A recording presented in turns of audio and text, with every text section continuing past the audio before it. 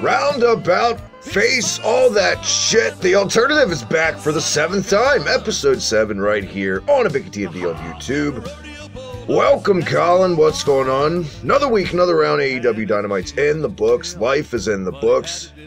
How are you? How you been? All that stuff. Where can everyone catch you on social media and all that goodness? Yeah, it's nice to be back talking AEW. Definitely a fun week for the show. A fun week for the Wednesday Night Wars, as it's called. Yeah, you can follow me on Twitter at UberTieGuy. Check me out on Instagram. Same name, just with underscores in between the words. Pretty simple. As always on Twitter at the Hibiki TMD. All that goodness. Hit that red button down below, all that stuff. I do want to say real quick, it feels like an eternity, even though it hasn't been, because we did this last week, but I think it's because we doubled up with like the Full Gear and Dynamite last. It feels like for me we've done this but we haven't. So we're keeping it consistent again on a roll 2 weeks in a row. Logan Myers was supposed to be on, but he wasn't feeling well. He's given us his word. He's actually signed the contract in Pure Blood that'll be here next week. But we are here this week, and I feel like the street, even though we'll say it, real quick, the ratings we don't want to get into, but finally NXT won in the ratings this week. But I still feel like, for me, just because it's Survivor Series crunch time, and I put out the tweet earlier today where I feel like it's a shame how many dream matches WWE's wasted in the span of 3 weeks just to get cheap buys for Survivor Series. But that's how I've looked at this. Yeah, it's been cool, but at the end of the day, after November, it doesn't matter. You know what I mean? It's like it never happened. It's just because it's Survivor Series. Whereas AEW has to be a consistently booked program each week because it's new, because it doesn't have Survivor Series. There's only one brand. I got to give it to AEW as quality this week. Yeah, I do. I got to be honest. No, I definitely agree. I watch both shows at the same time. It's difficult sometimes, but I like both shows equally. I can't just skip one of them now. And so, yeah, I will say I did thoroughly enjoy NXT show. It was a good show. They definitely did have a lot of, kind of dream matches, so to speak. I mean, I will say I am a bit upset they kind of they gave us Rhea Ripley and Becky Lynch, and it ended with the fuck finish. And I mean, to each their own. But the Revival and Undisputed Era, fantastic match, a good finish. So good show altogether. But yeah, no, AEW. Another fantastic show. The thing is, they're not like regardless of what the ratings say, they have a fantastic show each week. There hasn't been a bad one yet. And you can say that for NXT, I feel like, too. There hasn't been a bad NXT on USA. I have honestly yet to see a bad NXT episode since like 2015, to be honest. It's been the most consistent promotion of wrestling besides New Japan, where it's a totally different animal, in my opinion. You can't compare it. For sure. No, absolutely. I just want to put a disclaimer, though. I'm not saying this week that I feel like NXT was dog shit. I feel like in spurts, it was great. And it's not that I'm old school in a sense in this. It's not that I hate that we're getting these cool what-if matches, right, with Matt Riddles and Keith Lee. It's that I'm old school in a sense that I love build more than anything to a dream match. I love the build to any match. That's the best part about any match, if you really think about it. And to make this heavy and deep, that's kind of a key thing in life, too. It's like our parents used to tell us, right, about rushing into things and take your time and hard work and it pays off and wait and be patient. It really is true with wrestling. It really is. And I get it. Sometimes it's cool to hot shot book, but when you just you do it for the sake of it and you stack hot shot booking in the course of throughout an entire show with no real flow to your show, when the show is the whole thing a sense of who's going to pop up next, that's a gimmicked show, in my opinion, if that makes sense. It definitely was is to put it, a gimmick show. But the thing is, with wrestling fans, we like the surprises. We like the things that we just haven't seen.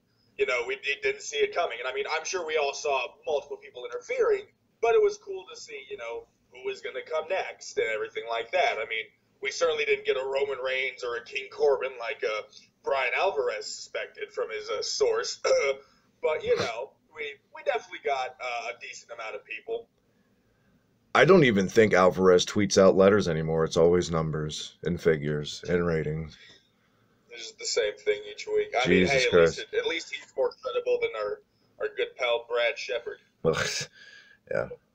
That's going to be a special, maybe in January. Hibiki High Spots focusing on a certain Twitter douchebag. No, and once again, both shows were good, but let's get to the show. Why we're here. AEW Dynamite. This one kicked off in a match that I don't remember being promoted at all going in, unless I missed something. I didn't really catch Dark at all this week, but this match was the sleeper of the show. In my opinion, stole the show, and I feel like couple months from now, any length of time from now, when we start getting some lineage to AEW and enough to cram out some Blu-rays and DVDs, this could be on any compilation for AEW so far. Great match, Nick Jackson and Ray Phoenix. Holy shit! Oh yeah, no, it was great. I do remember it being advertised. It was announced at some point during the week. Yeah, no, it opened the show great.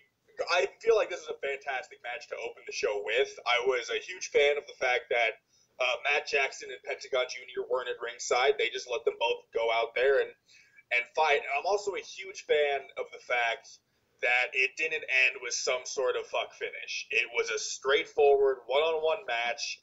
As far as I can remember, there wasn't really any cheating or anything like that. It's just a very straightforward match. And Phoenix defeating Matt Jackson, fantastic decision in my opinion. I think Phoenix is going to be I think Phoenix and Pentagon Jr. as a tag team, great.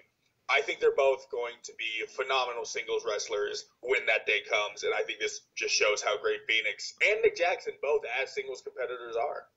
I agreed with the finish too, and what I liked even better than the match quality was what happened after the match when Jackson went to shake hands. And this is why I liked it so much, because that's one of my other biggest things that's happened in wrestling in the course of the last 10 years. These let's break kayfabe, let's break everything after every match and shake hands, like, you know what I mean? And you get away with that. The best one I've ever seen is still to this day Undertaker and Jeff Hardy back in like 2002 after a ladder match, because that kind of made Jeff Hardy.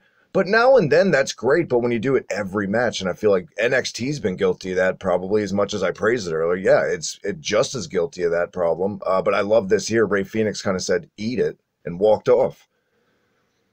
Mm-hmm. No, yeah, no, for sure. And it also continues the storyline between, you know, the Lucha Brothers, the Young Bucks, and everything like that. I think, yeah, no, I think great finish. The match itself, brutal. I mean, when Jackson delivered the German suplex on the ring apron, beautiful. I do want to say something that stood out to me, and I can't help it. Come at me. I got to start being a little negative. Christ, we're agreeing on everything already. Yes, this was a million flips in high spots galore, and if you can accept that in your modern wrestling, which we do, we go into this shit open-minded. It was fine. It was a lot, but I don't feel like, because there was some good selling in this match. For one, Ray Phoenix's finisher, I'm so glad that was the finish, because man, what a finish. And that should never be kicked out of if it's hit that crisp and that sound. Other than that, what really stood out to me, I got to say it, the one wrestling hold in this match, when Jackson applied the sharpshooter, the one time he needed to do it. I know the Young Bucks have bad backs and all this shit, but it looked like shit. It looked like ass. I'm sorry, Colin. I mean, I can't really think of very many people outside of like Bret Hart and Natalya, and to be fair, I think Lacey Evans has a pretty damn good sharpshooter. Cesaro. There's not really a whole lot of people who can pull off the move that well. Cesaro and The Rock did pretty well. Owen Hart had a just. I liked, actually, come at me, I liked Owens better than Bret sometimes. It looked more textbook, if that makes sense. Hot takes on the alternative. Come at, I mean, I love them both, but man, Owens was just, if I had to show a wrestling school class, and that's how I would show it, how to apply as Owens. For sure. I miss Owen Hart. Yeah. I never watched him growing up because I'm pretty sure he died the same year I was born, which, you know, not to make you feel old by any means, but yeah, it's crazy. We'll see you guys next week, right here on The Alternative. Colin has just buzzkilled everything about my age, Owen Hart's death. Just in one fell swoop, you just pulled the plug. Here, okay, I got it. Questionable booking. I'm going to continue my negativity a little bit, Colin.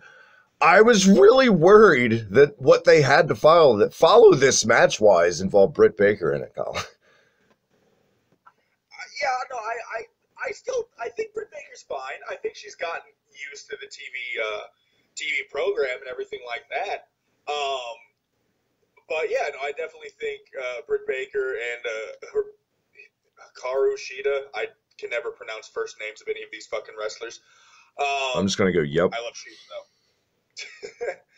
But yeah, no, it wasn't a bad match. I mean, I have to give it to them. I don't think it was a bad match at all. The entrance looks like a disco ball and Pepsi Man combined with, like, I don't know, something from Injustice 2. I like it. Her entrance is all, I've never seen anything really like that. It was definitely something, I wasn't quite sure who was coming out. Like, I saw that, and I'm like, oh, is it someone new from Stardom or anything like that? No, just Sheeta doing something different. Yeah, come at me, Stardom fans, if I don't know my shit on her entrances. I have other things to do. I will say, and I'm sure you can agree with me here, I was absolutely thrilled when Sheeta beat Britt Baker.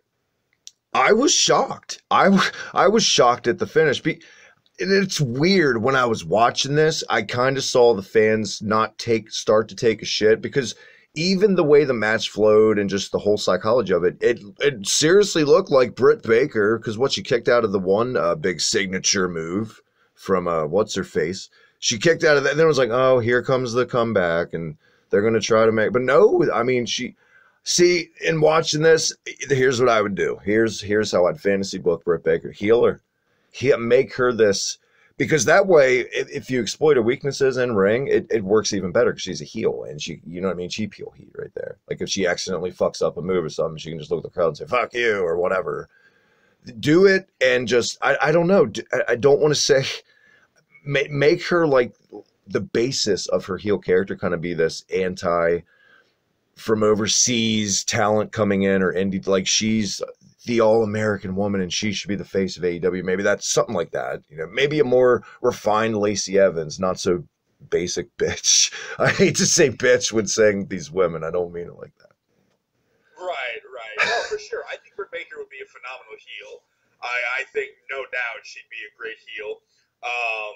Yeah, I think a heel turn is definitely something that they should do, especially... We saw a little of that after the finish, Colin. Sorry to cut you off. We did see a little bit of tantrum from Baker, and it looked good.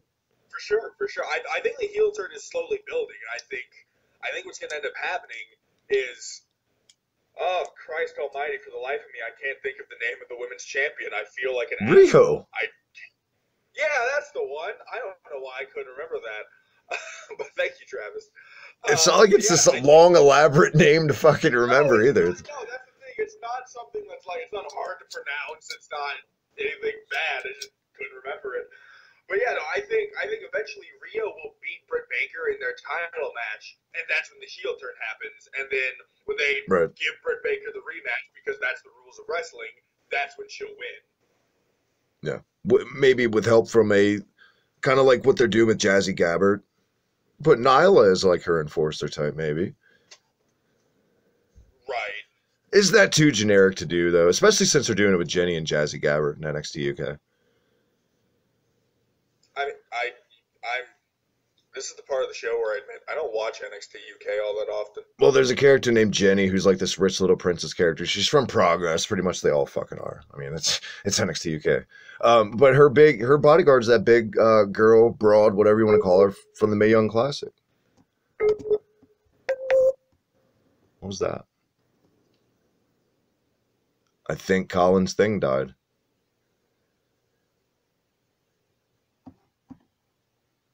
I think that's what happened. We were talking about it off air. Unless that you're still there because you haven't hung up. If not, we'll be right back, I suppose, on the alternative. Stick around. Pretty sure Colin's laptop died. We're going to remedy this. Part 2. Here, episode 7 of the alternative. No, he's here. He's laughing. We're not going to break. We're here.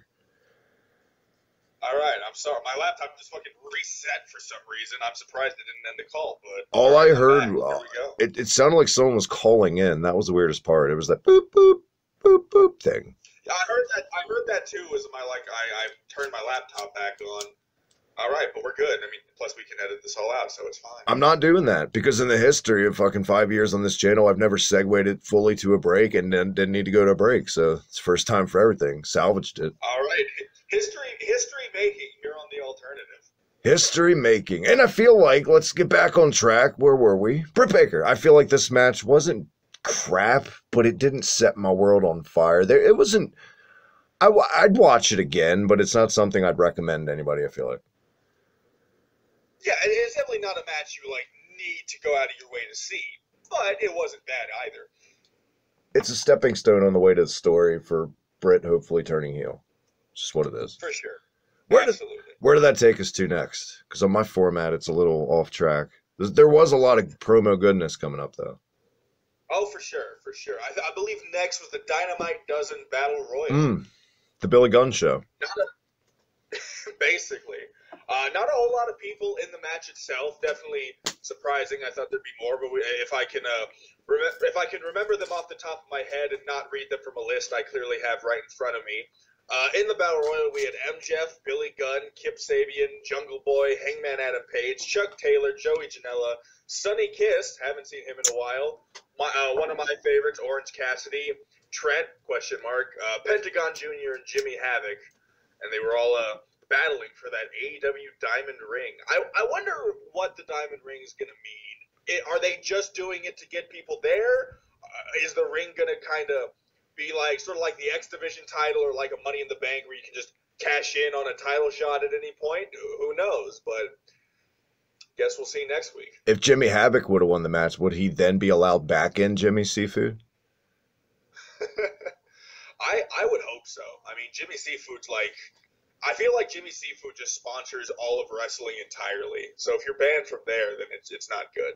Got to be honest, it's one of the maybe the best corporate Twitter account to follow that talks about wrestling. Absolutely. They'll roast guys too, like wrestlers. It's great. Right.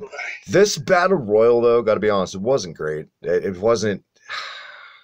It just felt like one big giant. It's all the gimmick guys, and that sucks because it wasn't full of gimmick guys. But the gimmick guys that were in it were so gimmick guys that it just stood out over anything else. Especially Andre the Giant in here and Billy Gunn's tights. Oh wait, that is Billy Gunn.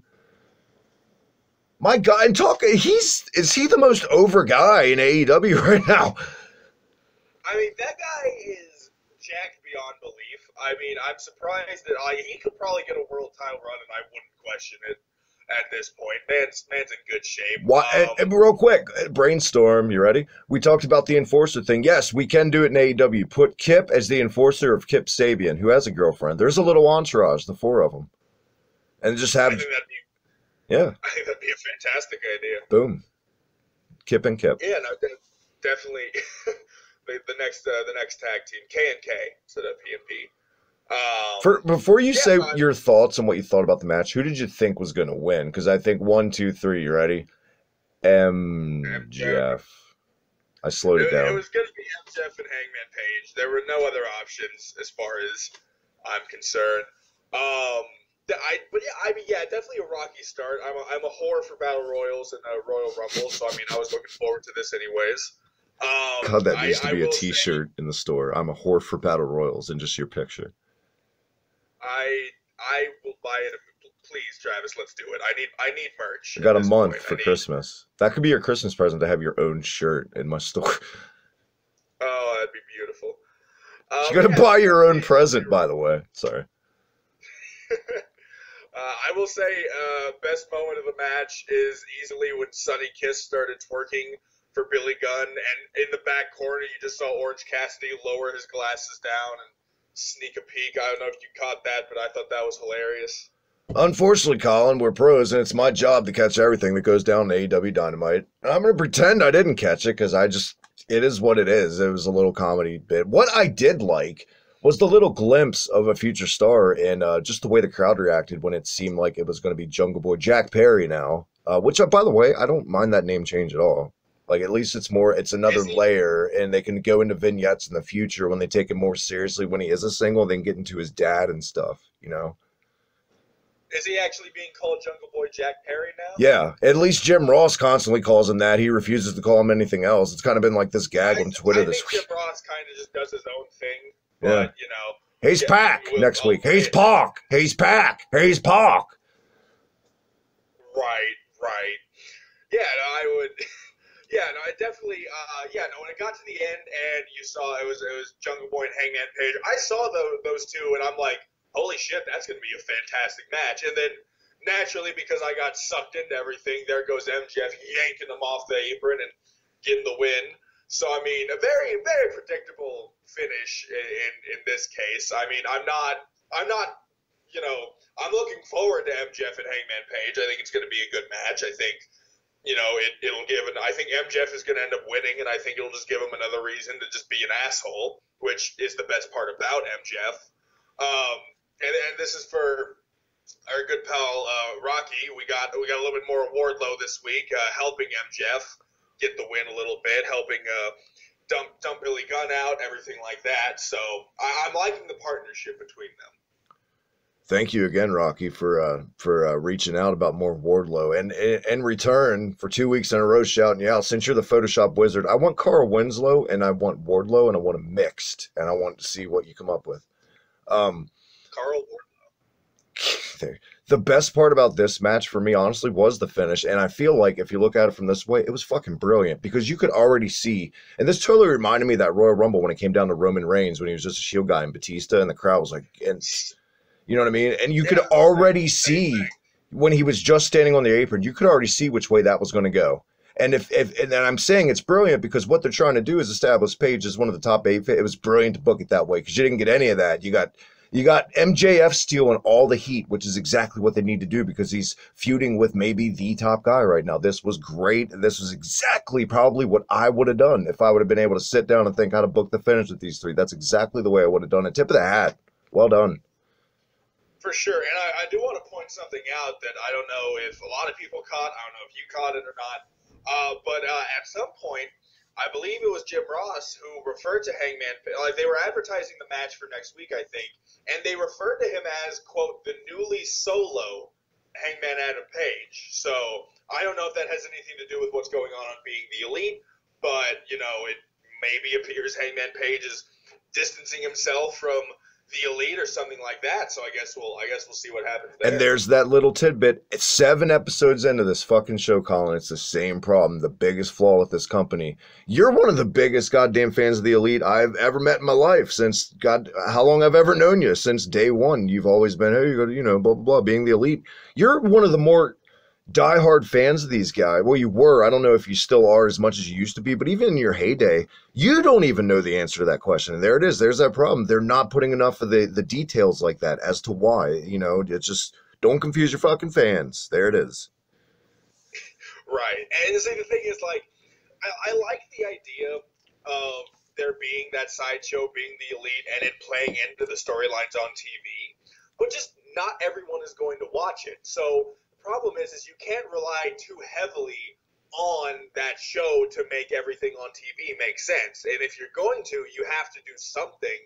Like if they started showing clips from Being the Elite on Dynamite that gave us a little more context into why matches are happening or, the whole newly solo thing, that would be perfect. And I don't even know if that has anything to do with Being the Elite. I'm just speculating here. Yeah.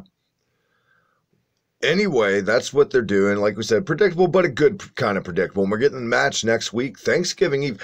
First of all, yes, it's on Thanksgiving Eve. We've failed to mention that real quick. Do you think it's going to do well in the number? I think it will, even though it is Drunksgiving. There are younger fans that are into AEW, I'm sure. Yeah, no, definitely. I think, Thanksgiving Eve is not, I feel like isn't too important of a day that people are, I think the major issue is people might be traveling that day, but for the most part, I think they'll probably do fine. We'll see. And if there's a big dip, people are going to freak out either way. Jesus Christ. I've muted ratings, by the way, on Twitter. Legit. Understandable. It's definitely fun to get onto Twitter every Thursday morning and see everyone just losing their minds over what the ratings are, who's won this week, and everything like that. The one I would mute in a heartbeat, and I would have muted ages ago, is Anita Sarkeesian. That's a whole other fucking topic or show or animal podcast, whatever. But Christ, it's so fun to just fire back at her because the best part is she on any tweet she sends out, she has almost 3,000 replies, and I guarantee you at least 1,500 of them are fucking beyond negative, right? So it's just great to fire on assholes like that. Anyway, let's get back. I will say one last thing on that. There are definitely some AEW fan accounts that just, oh man, they put a bad name onto the fans of AEW and everything like that. Mm-hmm. Well, wrestling Twitter as a whole, you just summed up pretty much. Wrestling Twitter as a whole fucking enigma. But we're glad, not you guys, not you, the listeners of this show every week. We are the, what are we, Colin? The epitome of the upper class of the wrestling fan right here, this show, and all the shows right here on Hibiki TMD and on ProWrestlingJournal.com. Cheap plug, Unismack.BigCartel.com, all your official Hibiki TMD merch. Let's get back. Is it time for the Chris Jericho promo? It is time for Chris Jericho's major announcement. Here is your weekly. Holy shit! The fucking sadder or cuter than Baby Yoda line or whatever that was. Literally, it was this close to the liquid in my mouth. I was taking a drink being spit out when that happened. Oh my god! The pop culture they referenced was just fantastic. This whole promo and the whole announcement itself. Great. I love the fact that the very comical and cartoonish Jericho couldn't say the word sorry, so he had Hager say it, and I think I tweeted something like this. Maybe I said this is in poor taste, but I'll say it here because fuck it. I thought it was funny that they give the sentence Chris Jericho wants to say he's sorry with so many S's to a man who has a lisp. I was watching that. I was like, rib, fucking rib. They're definitely hazing the new guy. The best part about this for me was probably seeing Jake Hager the entire time try not to corpse and just break. I saw that, yeah. Every single time he was just trying not to laugh. It was just fantastic to watch. But yeah, no, he was trying to say he was sorry and that he'll be getting his thank you next week in Chicago, and then as he went to leave, SCU came out, as I was hoping they would. I mean, you can't have Scorpio Sky just pin the champion and not follow up on that the next week. I'm probably going to take some flack for this. You ready? Hit me with it. Well, you might fully disagree, too. I thought Scorpio Sky was awful on the mic for the most part. Completely awful. I'm sorry. I know he's a veteran. He's a tremendous wrestler. He's got a great look. He could be a top guy, but less is more on the mic, please. And yeah, it was a chuckle. And Jericho saved it, but that line, where the fuck did that come from about an ex-girlfriend? It was definitely an interesting promo, but I mean, his promo alone has felt the most WWE out of anything I've seen on AEW yet. I'm going to say it. This promo from just Scorpio Sky's end just felt like a performance center manufactured look out there and just talk, pal. I'm sorry. I mean, it was very WWE-ish with the line Scorpio Sky said to Chris Jericho about he'll turn the Le Champion into the Le Bitch. I thought like that would have been a perfect line in WWE just because they have a weird fetish for the word bitch now. It's like it's thrown out every other week at this point. When I heard that, I was like, man, that's such a Vince line. Something he would have wrote in there. Such a Vince line. Everyone's a bitch. Vince is ghost writing AEW's promos. Could you imagine? I don't feel like that killed it, though. This entire segment was still pretty much gold for me. I mean, Christ. I mean, Chris Jericho, at this point, any other guy holding that title for the first time, if you think about it now, hindsight 2020, it was the right call, and it wouldn't feel right now. It needed to be Chris Jericho. Let's say it. Oh, absolutely. No, Chris Jericho is a phenomenal person to put the belt on first, especially because he's Chris fucking Jericho. Like, there isn't a name in wrestling that's on, like, there are very few names in wrestling that they will just stand the test of time forever, and Chris Jericho is easily one of them. The three professional wrestlers, in my opinion, in the entire world right now, who carry themselves like world champions better than any guy in any promotion, none of them are in WWE. Okada, Nick Aldis, and this right here, Chris Jericho. All three of those guys carry themselves like a world champion for the most part from any fucking era, especially Aldis. I mean, but Aldis isn't a nostalgia show anyway, so that's kind of a cheap way to, you know what I mean? But still, all those guys, come at me. No, I would agree entirely. No, that's absolutely correct. Yeah, no, I would.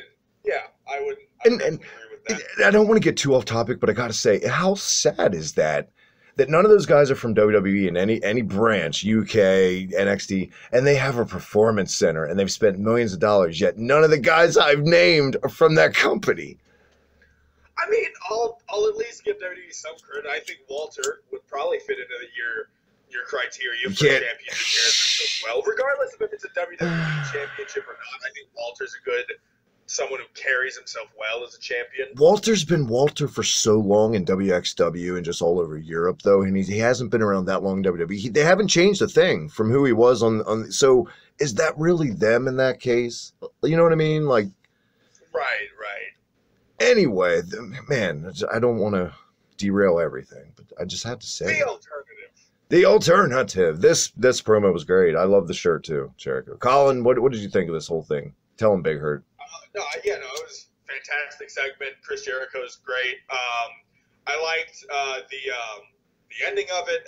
Jurassic Express came out to try and fight off the Inner Circle after the whole brawl started happening. Huge pop once again for Luchasaurus. Luchasaurus and Jericho squared up for a bit. And then pop was huge. The standoff. Go ahead. No, I was just saying. I thought you were going into the standoff with him and Hager. Yeah, I go to that too. Yeah, no, I think that's going to be a good like big guy match because I mean Hager and Luchasaurus are just about the same size, so it'll definitely be a good match there. Call me insane, but I think I don't think they're going to do it. I'd be very surprised if they even came close to doing this. I think if they really wanted to create some buzz in the AEW world, I think Jericho dropping the belt to Luchasaurus would be a fantastic idea. Maybe. I could see that. What I see him doing with Luchasaurus, I don't see Jurassic Express being a unit a year from now. Okay? I feel like Luchasaurus at some point is going to go he's going to become kind of a darker type character, take the mask off, and it's going to be this dramatic shit and kind of like some Pentagon type shit. And then by then, maybe Pentagon will be a babyface. Imagine that feud or something. I feel like they're going to go a different route. They're going to do maybe for him, he's going to be more of a guy in their eyes, I feel like, or I would too, a guy that doesn't really need to be in a title match. Look at him, for Christ's sake. He is an attraction on his own. He's like a Braun if booked right, which Braun isn't. I could see what you're doing there. Totally. I'd totally be behind it because I think the dude's great, For sure. They would have to build it. I'm not saying, just do it on just a random right. whim. They need to build him up a little bit, but I think it would be a fantastic idea to work with. Is Luchasaurus AEW's Kane right now? Like 2002 Kane, where people just loved him and he was a badass? I would say so. I mean, that is a compliment too, by the way, people. I just want to point that out. Kane, it's like comparing someone to Kane is not an insult. Kane has been one of the better big men in history. We're not talking fucking J&J security Kane. We're talking like prime O2 fucking shit kicker Kane. Right. I think it was a good setup. It built up Luchasaurus, and then we had it segue into a match. Actually, really quick before I get to the person he faces in this match, do it. Reminds me of something that pissed me. For once, I have a complaint, a criticism about AEW. Holy shit! Timestamps ready, people at the helm. Go, Colin. I had a problem with what they did before the announcement. It reminded me of this. Jericho was backstage with Hager, and he starts walking around, and they cut to the commercial where they have Jericho. They have the show in the side box, but they have the commercial playing. And you can see in the box, Chris Jericho is talking to a bunch of different people. We don't know what he's saying though, because it's ad commercial. And it just didn't make any sense to me. Like why do that at all? If you're gonna cut to commercial when Jericho is backstage talking to people, what is the point of even having the show in the side box? It made no sense to me. And I realize it's not like a huge criticism But I saw it and it confused the fuck out of me. I was very like, I didn't know why they were doing it. You're gonna make fun of me. I'm gonna make myself sound like the biggest fucking grandpa in the world right now. I am still not used because I haven't watched professional wrestling on actual cable television in ages, and just really any modern sport. I'm still getting accustomed to the picture-in-picture shit during breaks. Like if I would have had this as a kid, like during Raw or some shit, or just like any era, it would have been amazing to see what, you know, because you always wonder what went on commercial breaks as a kid, you know. For sure. It's absolutely right. Whenever WWE goes to commercial, when I was younger watching it, I'd always be like, oh, I wonder what's going on. And now I get to see that same kind of thing happening with the WWE show, AEW, any other kind of show. But like this part, it just didn't make sense. Like if they're in a match and wrestling, okay, that makes sense. You don't have to listen to commentary or anything like that. You can still watch what's happening. Yeah. But if he's talking to people backstage, it makes no sense. Why are they showing this? Isn't that wonderment too? Maybe some seeds they're planting? Like that's intentional. I mean, that's some deep fucking booking. I don't think they're going that deep with their booking, honestly. No, I seriously doubt it. But anyways, I know Jericho was he talked to one Mr. Peter Avalon. Yeah. I know you combated me last. Your grandma's favorite lounge singer. Everyone's grandmother's favorite lounge singer. I can breaking news here on the alternative. I can no longer make the comparison between me and Mr. Avalon, as I have cut my hair. The locks are gone. That's I'm sure right. Everyone rejoices in the background, but yeah. How the fuck did I not bring that up at the top of the show? Colin did it. I'm surprised. Colin jumped ship, and they made him change his look, and he came in with a new gimmick. They changed his name. I'm glad it's working out for you. Do you still get to keep the jacket? I do. I still get to keep the jacket. That was in my contract. The jacket stays. There you have it. When I re-signed, it said I have to cut the hair, shave the mustache, and start a new gimmick. But I got to keep the jacket. I made sure. If with no jacket, I would have left it. Wait, congratulations on the haircut, Colin. Keep up the good work. Thank you. This took us to what? Peter Avalon and Luchasaurus after the little. Yeah. Peter Avalon, Luchasaurus. Just a very simple squash match. It's what Avalon's there for. I will say I did find it funny that Avalon threatened to turn Luchasaurus into fuel and called him a fossil. I did like that a lot. The better line was the Jurassic Park reference. I see life found a way after all.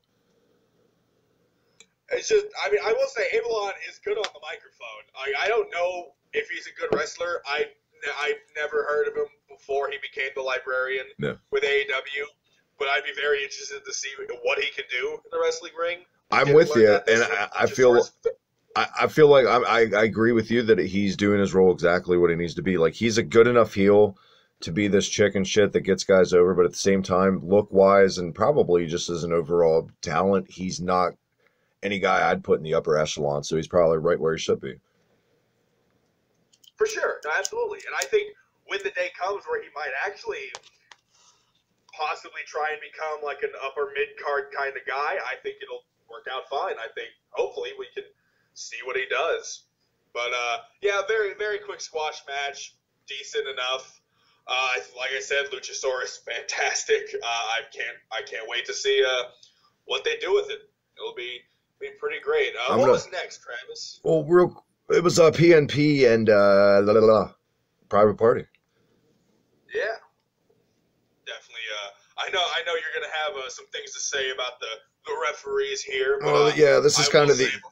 Good, sorry, Colin.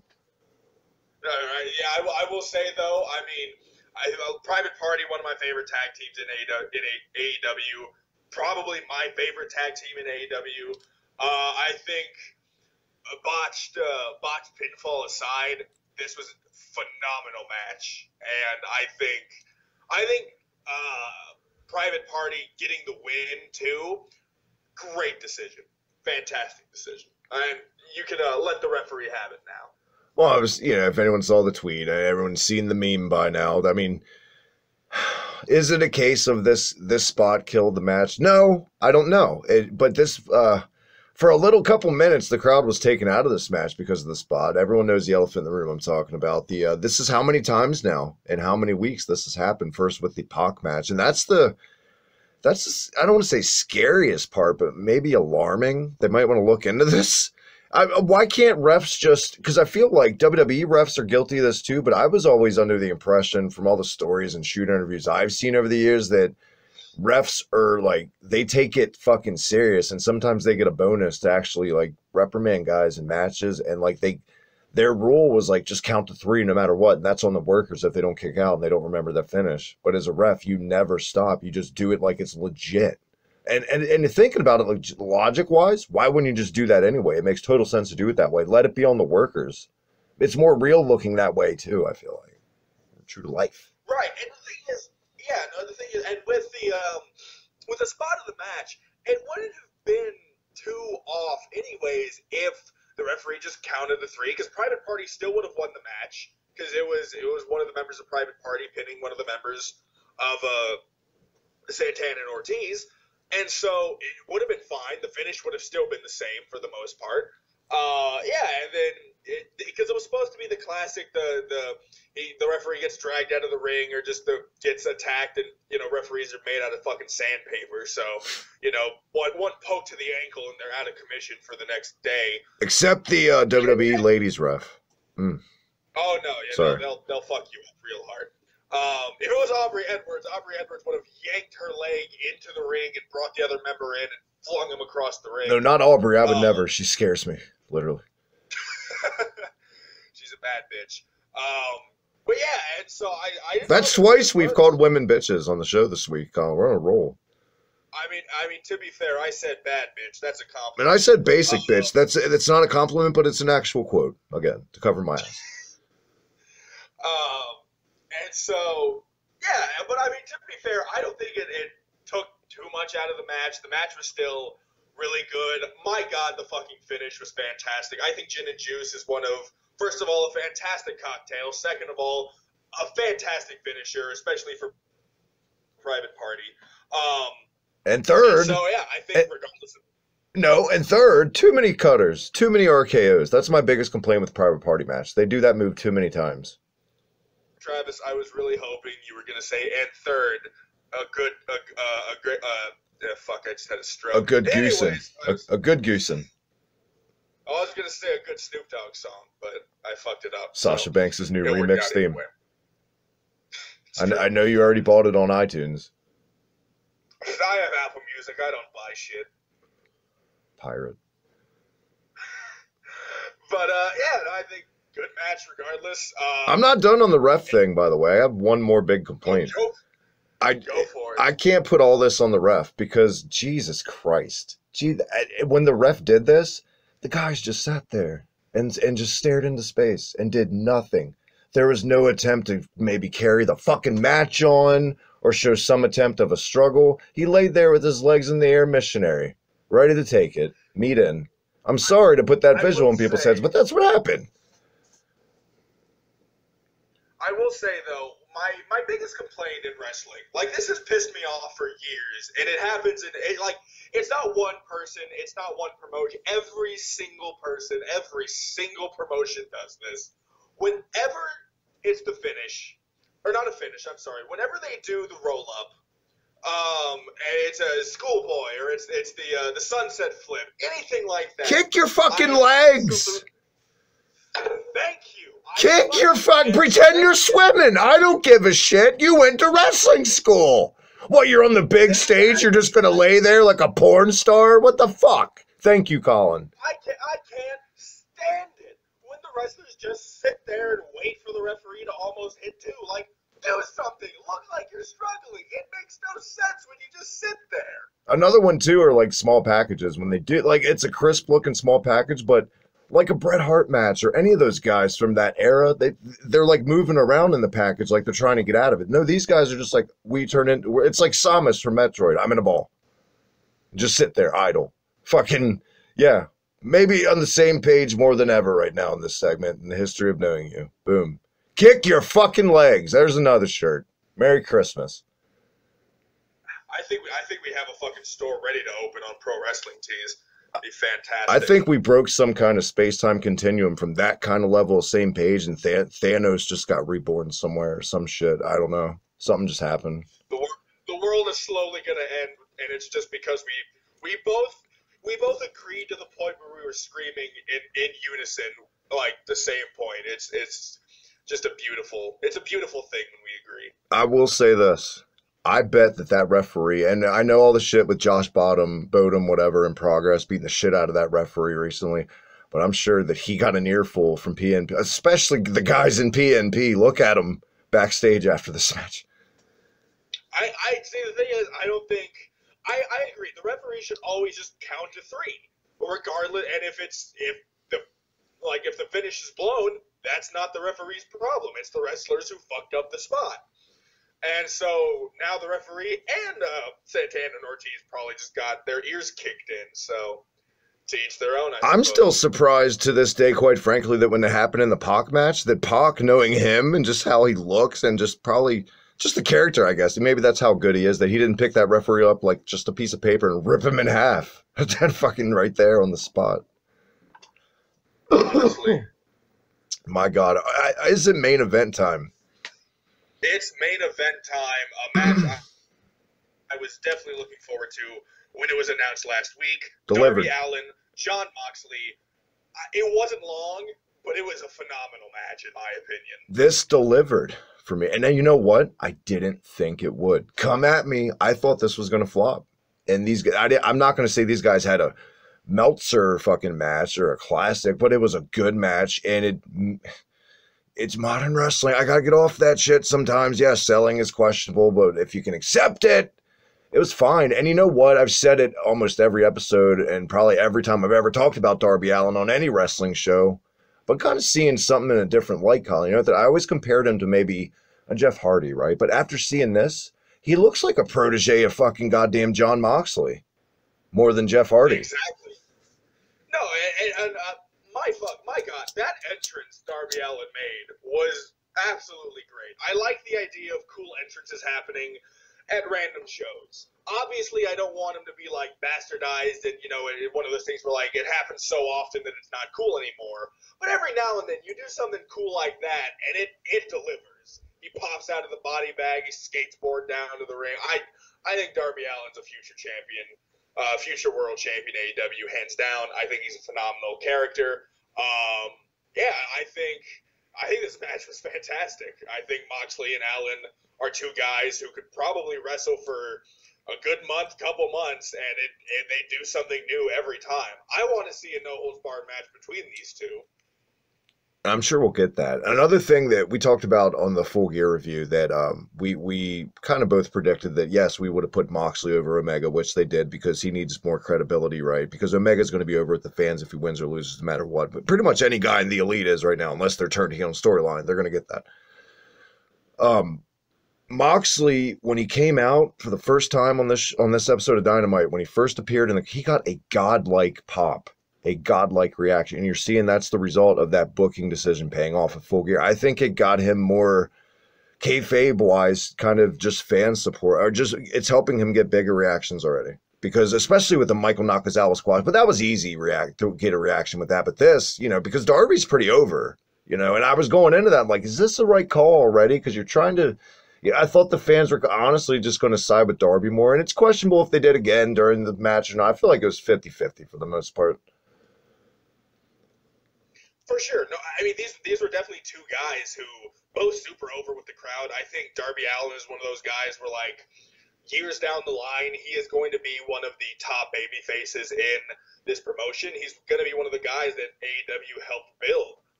And, yeah, Moxley already a very over person. I think putting these two together, fantastic decision.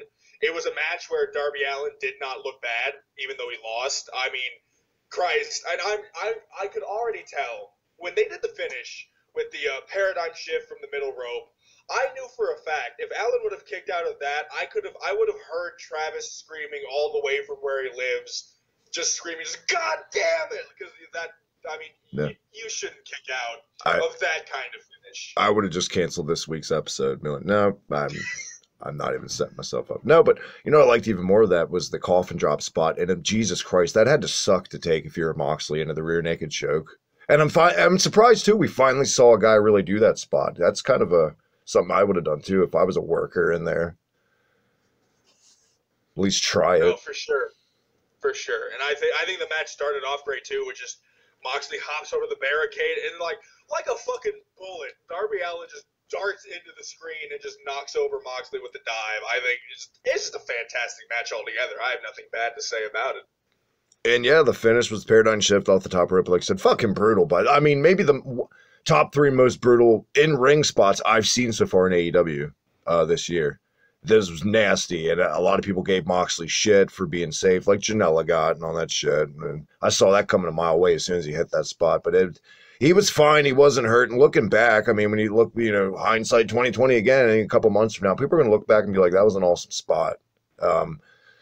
I've come around a lot on Darby Allin, man. He's just one of those cases, like a Mysterio, like a guy, like the Hardys, both of them, even though Matt's kind of deezed up a little bit over the years. But just the Kevin Owens, these regular type guys that you don't really see the magic until you see him work a couple times. And then you get it. You could say Samoa Joe too, even though he's a dump truck, he looks like shit, but he's always looked like shit. And he's been one of the best workers in the world when he was active. Same with Kevin Owens.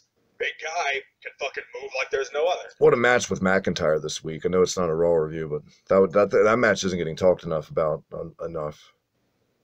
Absolutely. Anyway. But yeah, I think fantastic finish, fantastic episode of AEW. What do you grade this show?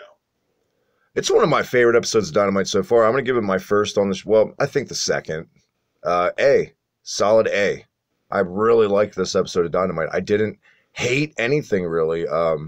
Even things that I thought I was going to be completely cringe on going into, like the Britt Baker stuff, especially following that banger of an opener, I didn't hate. And even the Battle Royal was lackluster as great as that finish was, like we said earlier, it totally got a pass for me. And yeah, check out this episode of Dynamite. And we're 7 weeks into Dynamite now, Colin, and this. For anyone that's never seen any AEW Dynamite episodes, this would be probably one of the 3 or 4 I'd tell them to go out of the way to see if they want to get into it. I'd recommend. What about you, Dean Douglas? Get out your chalk with your 1995 WWF reference for you. What do you grade it? I got to agree with you. I give it an A. Fantastic show. Don't really have anything negative to say about it other than the stupid-ass backstage segment in the box. Fantastic show altogether. This was another case. You had something for everybody. And nothing was, Sunny Kiss and all that shit, blah, blah, blah. But that didn't become the focal point of the match. You know what I mean? And no.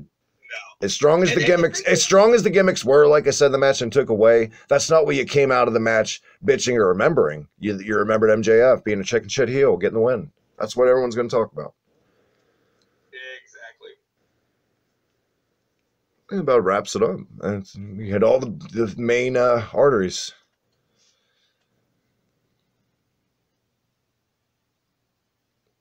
You think? Unbelievable. There's a poor network connection or his laptop died. And the timing on this could be unbelievable.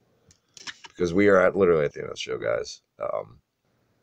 Maybe it is a network connection. What's going on here? Yeah, they call it the natural. It just comes naturally. All right. Either way, to avoid dead air, especially at the very tail end of the show, if Colin can't get connected real quick, 30-second outro real quick. My window is at Uber Tie Guy. Check out Colin on Twitter, all that goodness. He didn't have anything else really to promote, and if he did, I probably would have forgot. I did my best, Colin. If you can't get back on to hear this, on Twitter at the Hibiki TMD, unsmack.bigcartel.com, official Hibiki TMD merch. Catch me and Drew, Pro Wrestling Journal podcast, prowrestlingjournal.com. That little red button down below. Hit it, subscribe, all the goodness, retro gaming, and pro wrestling. Until next week, I'm Colin. I'm Travis. We'll see you right here in the alternative. Yep. They call it the natural. It just comes natural.